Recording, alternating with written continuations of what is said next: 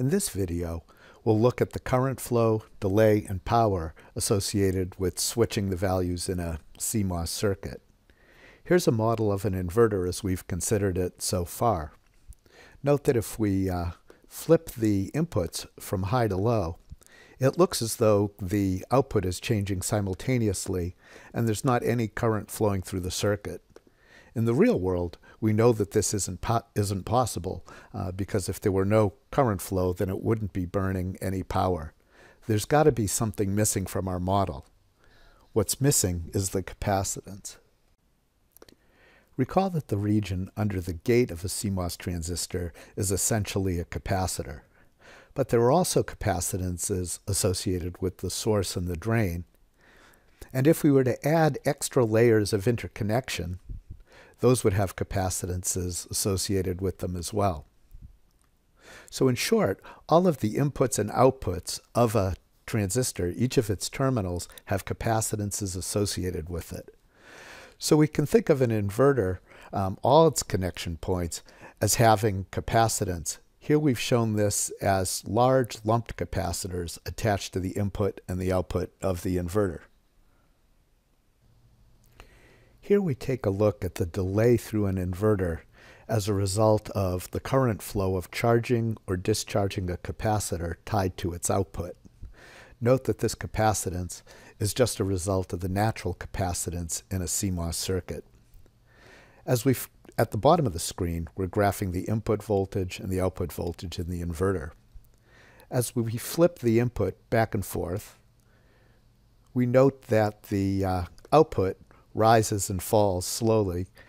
Current is flowing on and off the capacitor while the output is in the process of switching, but once it reaches either 5 volts or ground, the current flow essentially stops.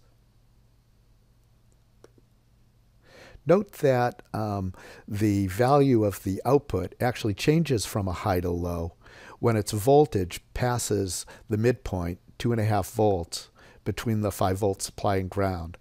This voltage is called the switching threshold, and the propagation delay is defined as the time that it takes for the output voltage to reach the switching threshold after the input is changed.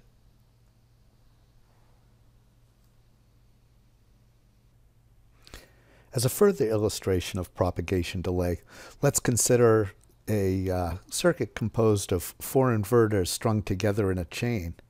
Initially, if we change the input, there's going to be a delay through each of the inverters successively until we get the final output. And the propagation delay through the whole circuit is the sum of the propagation delays of each of the pieces.